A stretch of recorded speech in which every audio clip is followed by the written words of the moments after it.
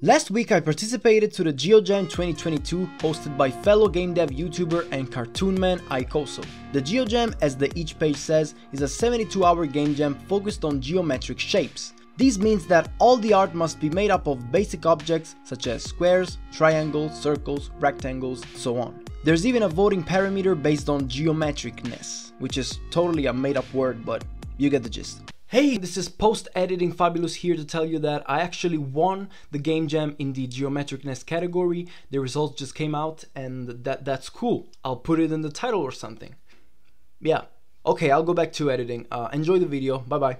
This jam's theme was called Pick a Side, and I'll be honest with you, I absolutely love it. As soon as I read it, I immediately got lots of ideas of games I could make. After some thinking, I came up with this concept. A game where the player has to draw a specific shape and then literally has to pick a side of it. First, the player has to make a polygon with 3 sides, then one with 4 sides, then 5, 6, 7, 8, etc. And after drawing each one of them, he has to pick one of the sides, either the longest or the shortest one. This seemed like an interesting game idea, but I wasn't 100% on board with it until I found out there's a shape called Icosagon. Yes, you heard that right, Icosagon. The Icoso polygon. That's a real thing, look it up. When I did find out about this, I knew I just had to make this game, so I jumped into Unity and I started working on the first core element, the shape creator. At this stage, I used a tool called Line Renderer, which automatically draws segments between 2 or more points by connecting them with each other. In order to let the player create his own polygons, I made a script which assigns a new point to the line renderer at the cursor's position every time the left mouse button gets clicked on. Like this. To figure out what type of polygon I just drew, I simply have to count how many vertices the shape has. If it has 3 vertices, then it's a triangle. If it has 4, it's a quadrilateral,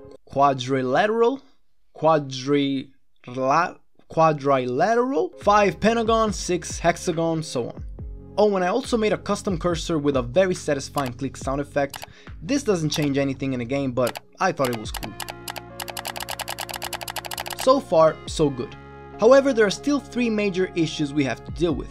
First of all, the shape creator can't recognize dots or repeating segments. This means that if we create 3 vertices on top of each other, the game will think we made a triangle, because the line renderer technically has 3 points. In reality, however, since those points are at the same position, we only have a dot. And the same thing happens if we decide to put the 3rd vertex on top of the first one. The script will think we drew a triangle when in reality we made a line.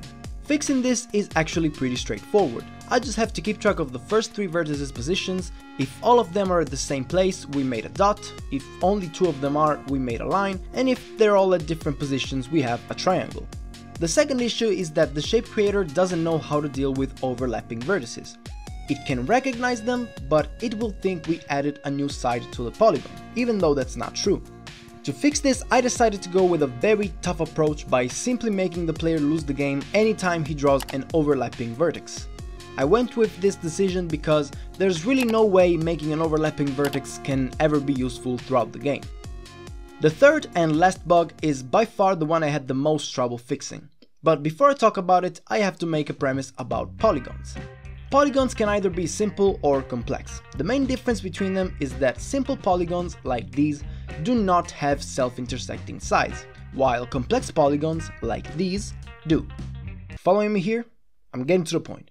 I want the player to only draw simple polygons, because they look better, but at the moment we have no way to figure out if the polygon we made is a simple or a complex one. Basically, we have to find a way to recognize when 2 sides intersect, so we can tell if the player drew a complex shape or a simple one. And in case you're wondering, no, there's not a function in the line renderer that does this automatically. That would have saved me so much time. The first idea I had in mind was adding an edge collider to the shape, hoping it would get triggered when the sides intersect with each other. This, however, didn't work at all. So I thought, hey, let's use a polygon collider instead of an edge collider, because we're making polygons, so polygon collider has to work. And it didn't work either, because a collider simply cannot trigger itself. So I completely ditched the collider idea and I tried a different, more mathematical approach. I decided to use an algorithm that, given two segments, is able to tell if they intersect with each other or not. For example, given the segment A and given the segment B, the intersection point is C, or given the segments X and Y, the intersection point is null because they don't intersect. That way I can tell if the shape is a simple one by making sure there are 0 intersecting points between the left side the player drew and all the other ones. Only small problem is I am way too stupid to write an algorithm like this on my own, and the game jam clock is ticking, so I can't afford to lose time on this. Fortunately, I found an amazing article on this website that does exactly what I had in mind, providing all the code with an extremely clear explanation. And this worked perfectly, so after some good old shameless copy and paste, we now have a fully functioning shape creator that keeps track of dots, lines, overlapping vertices, and self-intersecting sides. Great!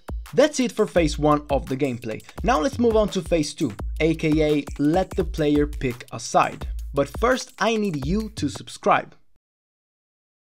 You subscribed? Sure you did?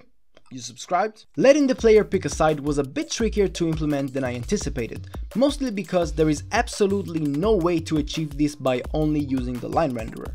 The problem we have is, in order to make the sides of the shape selectable, each one of them has to be its own game object, with its own collider and rigid body. At this stage, since we're using the line renderer, all the lines are attached to one game object, so it's impossible for us to select any single one of them. What I decided to do in the end was making my own line renderer. I made a function in my shape creator script called createLine, which creates a new game object with a 2D mesh every time the player creates a new vertex.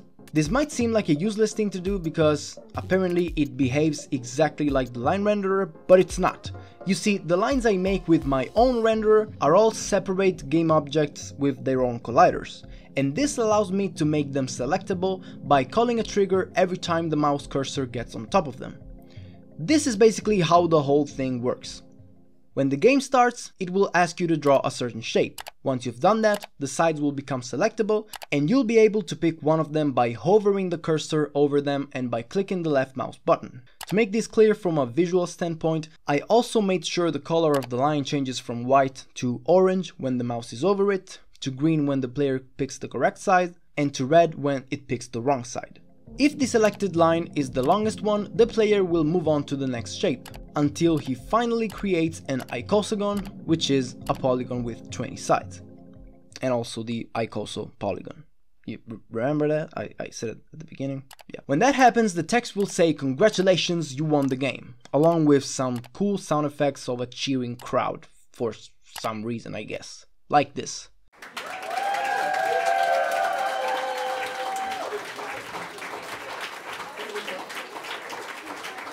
When I started making this game, I wanted to ask the player to randomly pick either the longest, the shortest, the second longest, or the second shortest side of the shape in order to add some variation to the gameplay.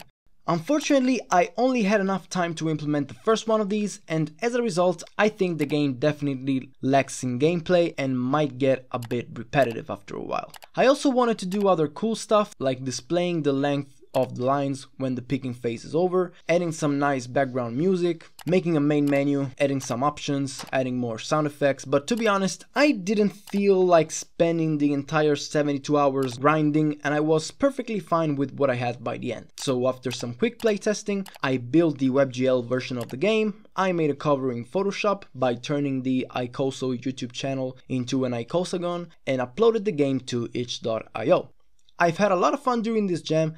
As I've said, I think the game lacks a bit in gameplay and could be way more polished than this and better overall, but I'm really glad I experimented with a concept that is original and different from the usual 2D platformer clones with the same old mechanics that I've already made like a thousand times. If you got this far, chances are you liked this video at least a little bit, because why would you be here otherwise? So subscribe and ring the bell to stay updated on my future devlogs. Drop a comment, leave a like, share the video, buy me pizza, send me money. Check out Icoso, he has a very good YouTube channel that I've been following for a while. And thanks for watching. Here are some videos you should see. Okay, bye.